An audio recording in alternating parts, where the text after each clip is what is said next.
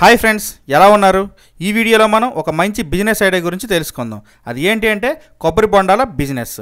ఇది ఎందుకు చెప్తున్నానంటే కొబ్బరి బొండాల బిజినెస్కి అన్సీజన్ అనేది ఉండదు. అంతేకాకుండా ఇది ఆరోగ్యానికి అవసరం, అందరికీ అవసరం.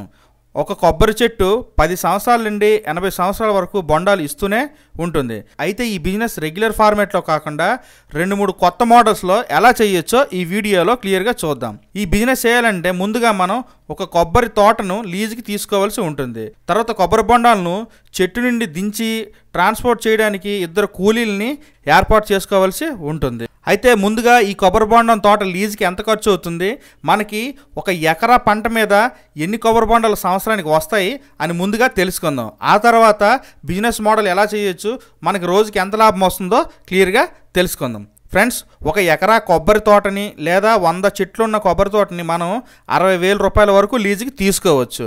ఈ రేట్ అనేది ఏరియా బట్టి పరిస్థితులు బట్టి మారుతూ ఉంటుంది. సో ఈ విధంగా మనకి 100 చెట్లకు గాను సంవత్సరానికి 10,000 కొబ్బరి బొండాలు ఉత్పత్తి వస్తుంది. అంటే మనం లీజుకి తీసుకుంది 60,000 కాబట్టి మనకి ఒక కొబ్బరి బొండం 6 రూపాయలు పడుతుంది. ఇంకా కొబ్బరి బొండాన్ని చెట్టు మీద నుండి కిందకి దించడానికి, అక్కడి నుండి రిటైల్ షాప్కి ట్రాన్స్పోర్ట్ చేయడానికి మనకి ఒక 4 రూపాయలు ఖర్చు అవుతుంది. అంటే మనకు ఒక కొబ్బరి బొండం మీద 10 రూపాయలు ఖర్చు అవుతుంది అన్నమాట ఇన్వెస్ట్మెంట్. ఇప్పుడు మనం మార్కెట్లో ఒక కొబ్బరి బొండం ధర అనేది 20 రూపాయల నుండి 30 రూపాయల వరకు సైజుని బట్టి ఉంటుంది. సో మనం యావరేజ్గా ఒక కొబ్బరి బొండం ప్రైసు 25 రూపాయలు అనుకుంటే మన పెట్టుబడి 10 రూపాయలు తీసేస్తే మనకి ఒక కొబ్బరి బొండం మీద 15 రూపాయల వరకు లాభం వస్తుంది. సో ఈ విధంగా మనం రోజుకి ఒక 100 కొబ్బరి బొండాలు కానీ సేల్ చేయగలిగితే మనకి రోజుకి 1,500 రూపాయలు, నెలకి 45,000 రూపాయల వరకు ఇన్కమ్ వస్తుంది. అయితే ఈ బిజినెస్లో ఉన్న ప్రాబ్లం ఏంటంటే కొబ్బరి బొండాలు కొట్టడం.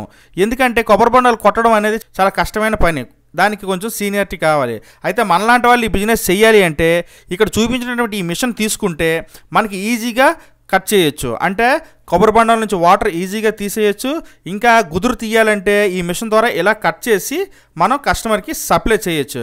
అయితే మనం ఇప్పుడు రెగ్యులర్గా కొబ్బరి బొండాలు అమ్మే విధంగా కాకుండా మనం ఒక చిన్న షాప్ తీసుకొని అందులో చైర్స్ టేబుల్స్ వేసి ఒక బ్రాండ్ క్రియేట్ చేసుకోవాలి. Suppose coconut point, town coconut point, ఇలా అనమాట. ఏదో ఒక బ్రాండ్ క్రియేట్ చేసి బ్యానర్స్ గట్ట యాడ్ చేసి కలర్ఫుల్గా షాప్ని తయారు చేస్తే మనం కోకోనట్ వాటర్కి బ్రాండ్ అవుతాం అనమాట. సో అప్పటి నుంచి కోకోనట్కి ప్రత్యేకించి తాగాలనుకునే వాళ్ళు మన షాపుకు వచ్చి ఎక్కువగా తాగే అవకాశం ఉంటుంది. ఈ బిజినెస్ ఇంకోలా ఎలా చేయాలంటే cooled coconut vending machine.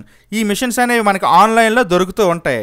So ఈ మిషన్ ద్వారా మనం కోకోనట్ వాటర్ని ముందుగానే తీసుకొని సో ఈ మిషన్లో వేస్తే వాటర్ అనేది కూల్ అయ్యి బయటకు వస్తుంది.